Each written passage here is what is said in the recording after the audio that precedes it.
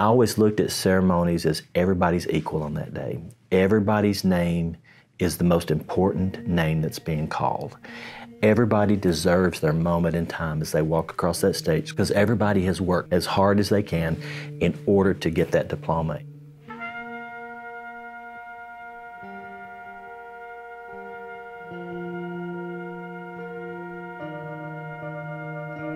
Graduation ceremonies are really a symbol for the students. They're a symbol for the parents and the relatives of an accomplishment. Even though it's just a symbol and a ceremony, I do think it's important because I think it's an opportunity for people to come together and to celebrate.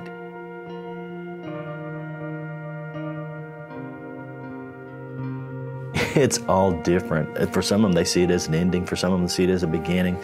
Some of them see it as this huge accomplishment. And I think, just being able to lead a district where people want kids to be successful and that students take pride in that day and then that accomplishment, I did this. I think, it's just important.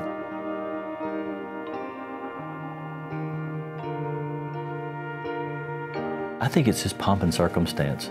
When it comes on, it's emotional for me. For me, it's a symbol of the end, and as a principal, I would see this is the last time I'm going to see these students together. And to hear the kids talk, this is the last time that we will be together as a collective body. And they're right. It will never be the same because you're all going to go your separate ways. I think if I had to say my favorite part is listening and watching the personalization that the school gives to their ceremony. They always tie it to something that has happened that's unique to this class. I love it when they post the colors. I like shaking their hands as they walk across the stage, listening to their names being called. I like it all. There's not much about graduation that I don't like.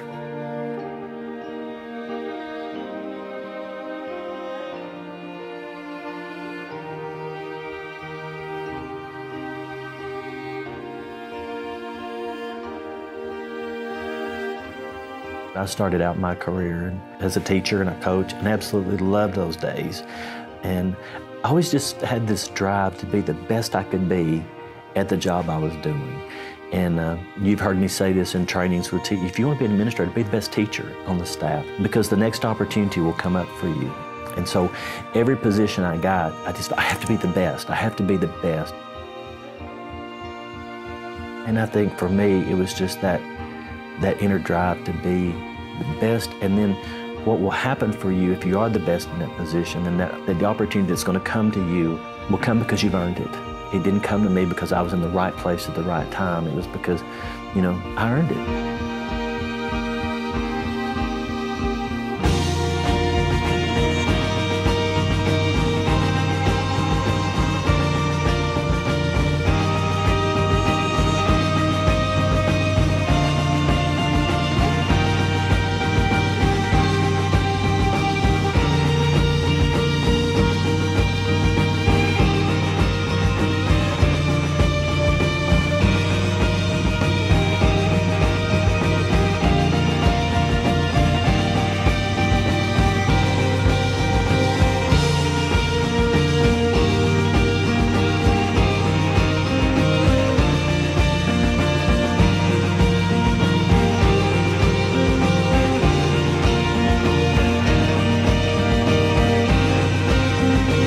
There's a unique connection between teachers and students, and I think that unique connection is that accountability, but yet with a heart.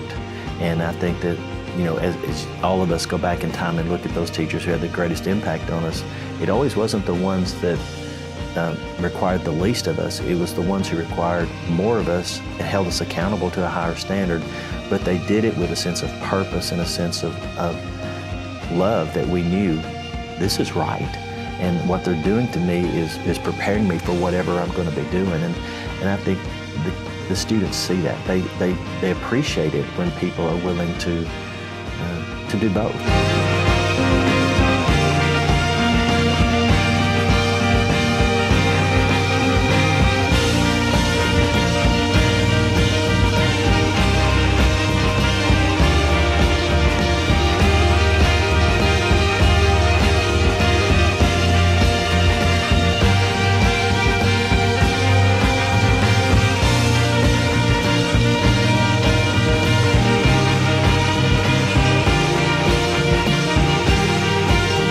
started to say, this is my last time to say to a group of students this, you know, you've met the state and the local board requirements, but it's not about me. And that day is not about me, and that would have been selfish of me to have done that. I felt like that it's their moment. You know, don't distract from their moment by any reason possible. So I guess the moment for me was when I walked out, and like I said, I was walking out of the Dunn Center, and there was a young man that I'd seen him at the graduations, and I don't know if he was just working them or whatever, but he remarked to me, "Are you okay?" And I said, "I'm fine." And then he said to me, you know, he said, "I was going to leave," and he said, he said, "I just wanted to come back and hear you say it one more time." And like I said, I had 2 lines in the whole thing, but probably didn't mean anything to him. But to me, it was knowing that this is it.